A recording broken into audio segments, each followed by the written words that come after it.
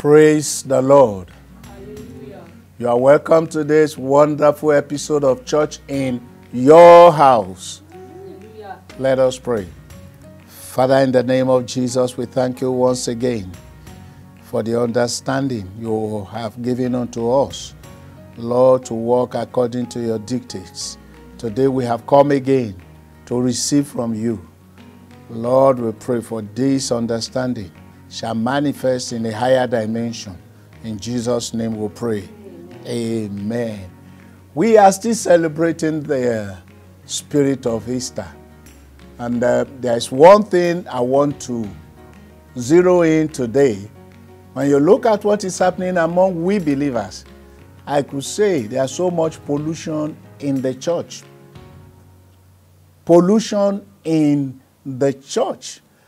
There's one thing that is so pressed in before Jesus ascended, after his resurrection.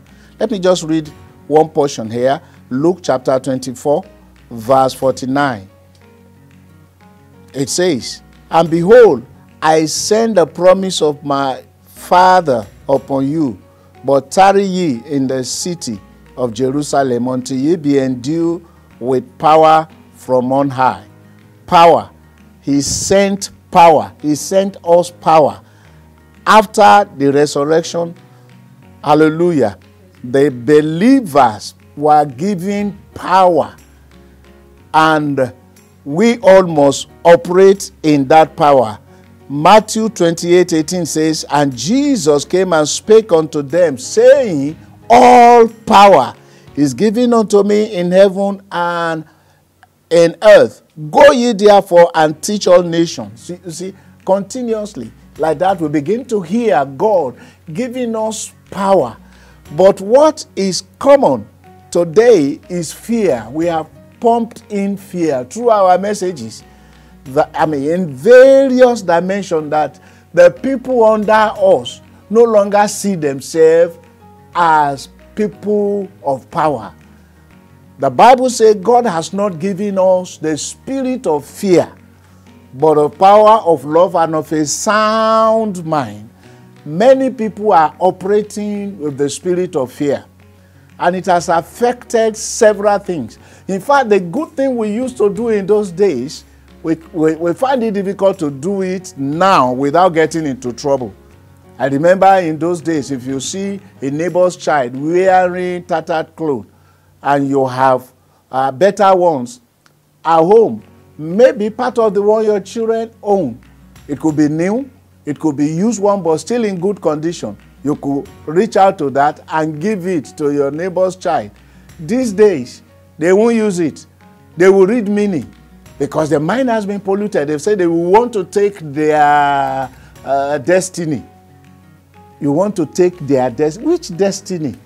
It's so common, right? Because the mind has been polluted. Something happened some years back. We had this teacher in our school. I love the way he dressed. He would wear shirt and put tie. Many times I'll just look at him and say, "Oh, you're looking good." I didn't know that it was not going well with him.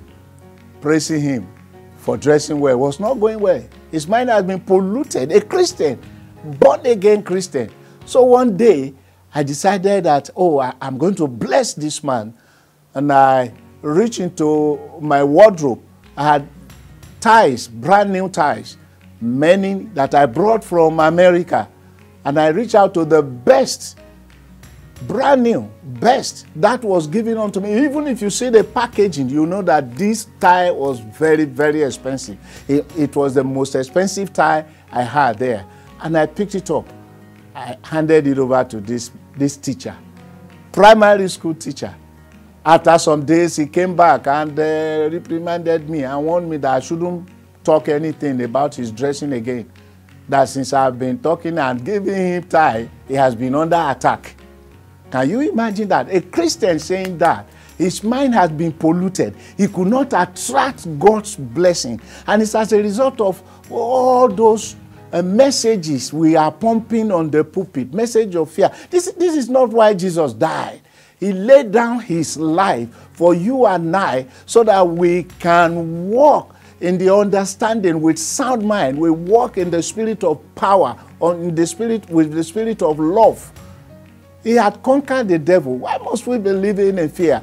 There was a time one lady, young lady, fine girl, was brought to me. And they had a good job. They had massive sore that refused to heal. And she was not diabetic. Then, before I even said anything, they brought her so that I could pray. Before anything, he started saying, I've been to many places, and everywhere I go, they'll say it's my mother that is responsible. By the time I query her, I realized that she had believed all of those things. And she happens to be a Christian, born again, talking woman. How can you say it's your mother? Anywhere you go. And it was not the herbalist that she went to. She went to meet people like prophets, apostles, big people that claim to be doing deliverance. Instead of praying and casting out that spirit that afflicted her, they were adding to her problem by making her to hate her mother. Pollution in the church. So I began to talk to her. Your mother didn't know anything about what we were going through. But the mind you have against her could be a problem for you. So what you need is to first of all repent and find a way to go and appease that woman. Because you have told lie on her. And she didn't know, she's not responsible at all. But because of what you have done towards her, God can't answer your prayers. Go and buy fine stuff and go and give it to your mother and you will see a change. But will she believe me? No. People like believing rotten things. Error. Can you imagine somebody going to church and they say the mother was the one bewitching him and he went back, carried cutlass and killed the mother? Where is the resurrection power that is given unto us? You and I, if we say yes to Jesus, what we are saying is that we have the spirit of power, the spirit of love, and the spirit of a sound mind. We must not allow anybody to deceive us. We must not embrace this pollution. It's everywhere. Before coronavirus came, a number of people cannot shake their neighbor. Not because of fear of coronavirus. No, they say, I don't want them to take my destiny. What's in your destiny that somebody wants to see by shaking your hand? This thing has, I lack the word to really describe what is happening. And it's very painful to me because, look, if you are used to just doing good and helping others, helping people now becomes much more difficult because you don't know what you will do that will turn to another thing. I that I'm speaking, I have helped, and help made me to be arrested on gunpoint and taken to police station. When the DPO listened to my story, he turned against my accuser. My wife and I had passed through a number of things. We'll be taken to court for helping. When the judge listened to the story, he turned against the same people. So, because their heart has been polluted, they could not attract God's blessing. And it's as a result of the terrible messages that are going on the pulpit. This one will come, I'm a deliverance minister. The word of God set free. Ye shall know the truth. And the truth that you know will set you free. The truth of the word set free. So there is no special person that will say, okay, my assignment is deliverance. It's the word that will deliver. But if we go about, we just look at somebody and begin to make some pronouncement, this person is responsible, that one is doing this, don't do this. That is not the gospel. We have power. Jesus has given us power. Let us enjoy that power. Let's walk in that power. Let's walk with the spirit of power and get out of all of this pollution. Any small thing, you say, attack. Am I saying that the devil is not attacking people? He is doing that, but when you say yes to Jesus, the Bible says, greater is he that is in you than he that is in the world. You become untouchable. They will try, but they will fail. You are not to walk under them that will be afraid of this, afraid of that. Some simple thing will happen. Okay, let me give you an example. Somebody traveled to the village. And on coming back, preparing to come back, he lifted heavy load into his own car.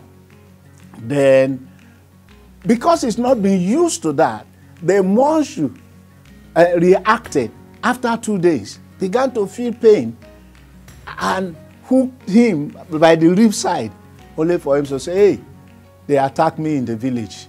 I'm dying. Oh, the common word, rob, or aboniki, you use it to rob the place, and it's over. But you will read meaning to everything. Everything will read meaning. Look, I'm still going to have a part 2 of this because I cannot exhaust it within the short time I have. We need to get out of all of this nonsense. Get out of the pollution. And we should not pollute. And we preacher, including myself, we have the responsibility to speak the only thing that we hear God talking to us. Don't say a thing that is contrary to the will of God. Because the word that comes out of our mouth shape the life of multitude that are listening to us. We should not pollute their lives. We should not destroy their lives. Many people are depending on the word that we are preaching. And so we should be mindful of what we preach. There's so much pollution. And it is my prayer that God will help us and deliver us. Let us remember that the death of Christ on the cross of Calvary must not be wasted. He died and he rose and ascended unto heaven, and he gave us power against unclean spirit to cast it out. Power to cast out devil. Power, great power to destroy the forces of hell. God bless you.